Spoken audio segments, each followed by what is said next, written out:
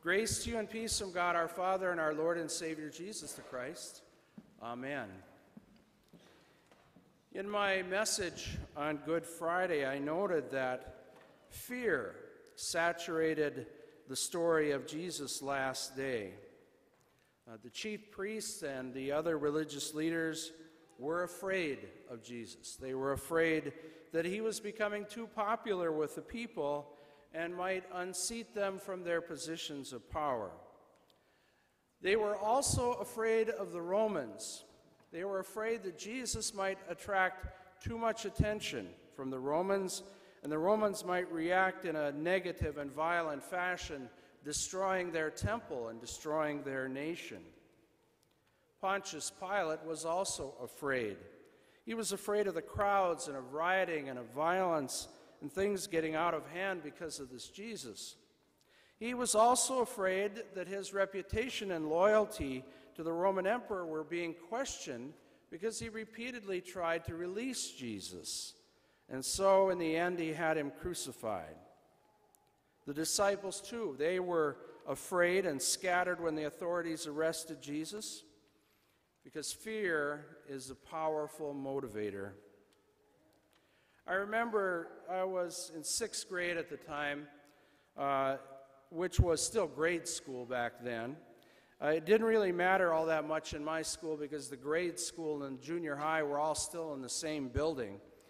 There was a 7th grader who would see me from time to time throughout the day. Not that I wanted to see him, mind you. He was a bully. He was big and he had it in for me. He sought me out whenever he could to torment me. I should say that he really wasn't all that mad at me personally, but he was mad at my father, who was the junior high principal in the school and had regular occasion to visit with this student. I was just the easy target for his anger. Well, during the day, he would regularly taunt me by telling outrageous stories about my father and that I was too chicken to stand up to him. Well, actually, he was right about that. I was too afraid to stand up to him, but I was getting a lot of pressure from my friends to do something about this guy, and they suggested in their not too subtle 6th grade boy manner that I might indeed be chicken. Well, so I was torn. I was afraid of this big bully and what he was likely to do to me if we ever got into a fight, and I was afraid of losing the respect of my friends. Well, one afternoon, right after school, we were walking outside, and there was the bully with his friends waiting for me.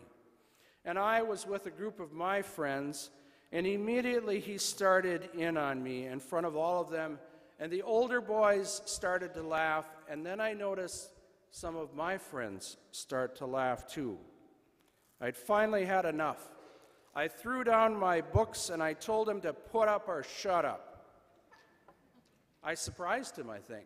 I surprised my friends, I think I surprised his friends, and I know I surprised myself. He said, "Okay," and then turning to his friends said, "This won't take long." But as he was saying this, I had already stepped forward and threw a punch, more like a roundhouse right, with all my strength, and I connected with his face, and he went down like a stone. His nose was bleeding when I jumped on top of him and continued to hit him.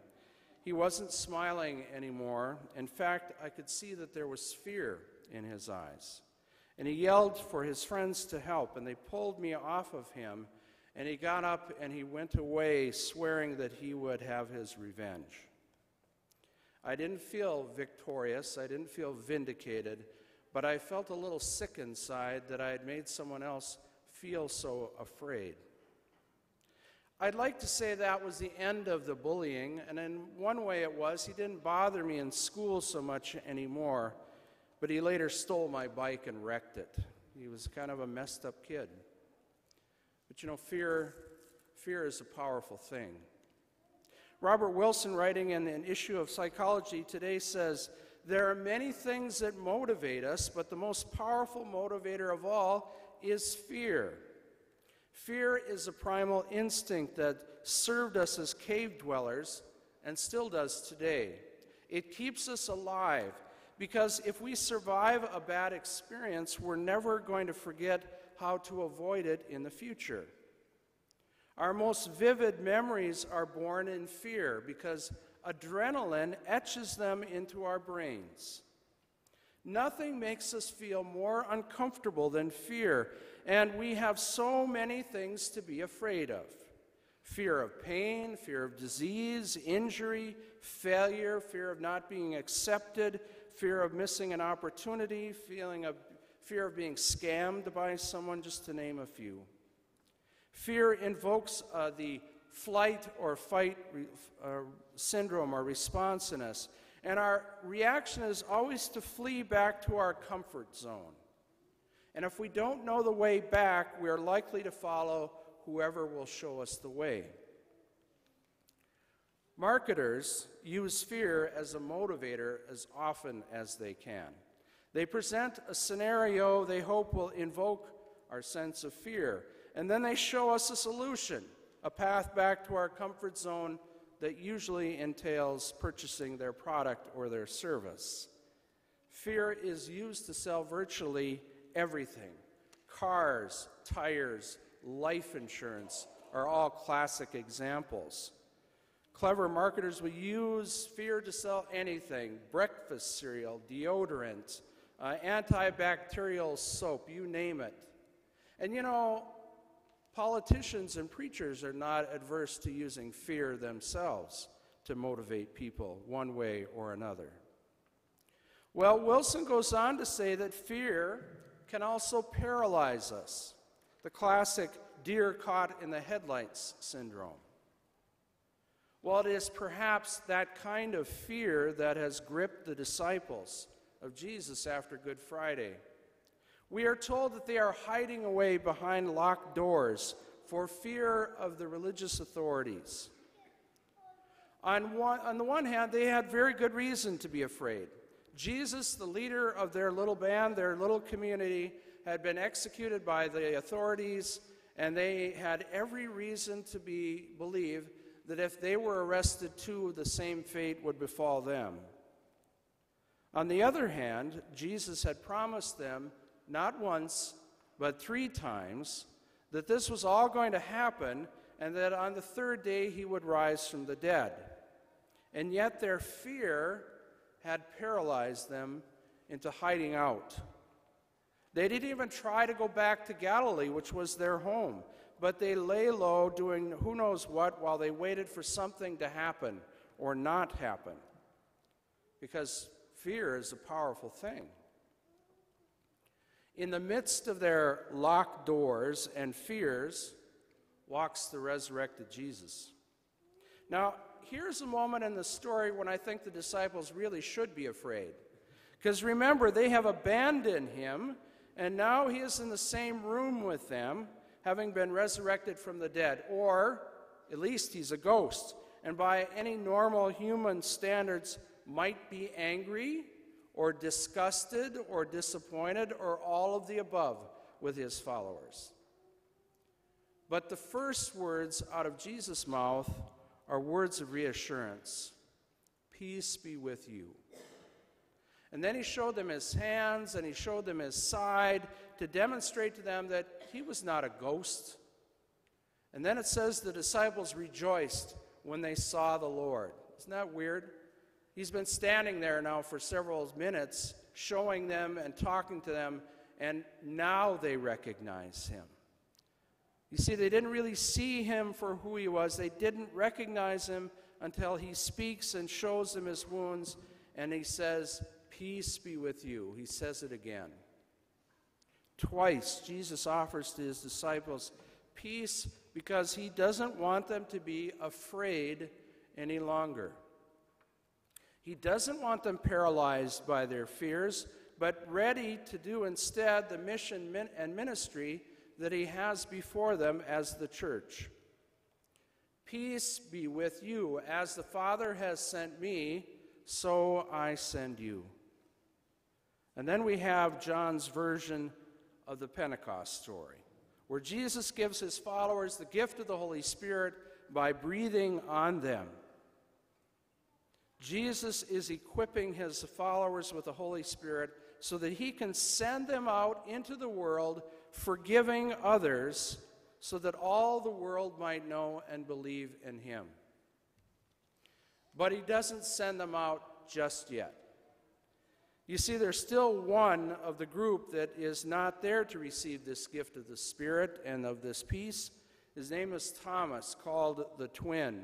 We don't know where he is. We don't know why he isn't with them.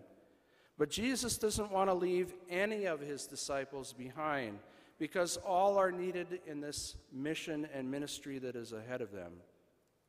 And when Jesus returns a week after Easter, he appears again in the room, though the doors are shut, but notice they're not locked this time. And again he says to them, "Peace be with you." Jesus wants to allay their fears by offering his peace to this group, which now includes the final holdout, Thomas. And then Jesus offers the same proof that he offered the first time to the other disciples, to show him his hands and his side to Thomas. But incidentally, Thomas does not take him up on the offer, but he confesses, "My Lord and my God." And then Jesus, as if he were looking over the shoulders of the disciples, says to someone in the background, "Blessed are those who have not seen and yet have come to believe." The mysterious people to whom Jesus is talking is us.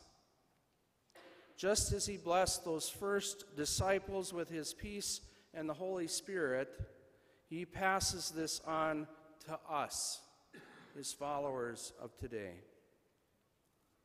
Fear is a powerful thing, but the peace of Christ and the Holy Spirit are more powerful yet.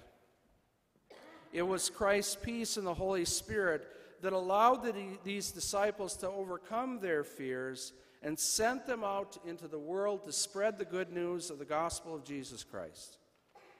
It was this peace and this Spirit that bound these once fearful followers into a community of believers that eventually becomes the church. It's the same peace and the same Spirit that binds believers and followers today all across the world in Christ. It helps us to see that our fears and our anxieties do not have to have power over our lives, but that we may trust in Christ's love and presence in all things to see us through whatever this world can throw at us. Fear is a powerful thing, but Christ's peace and the Holy Spirit with us, nothing can stand in our way. Amen.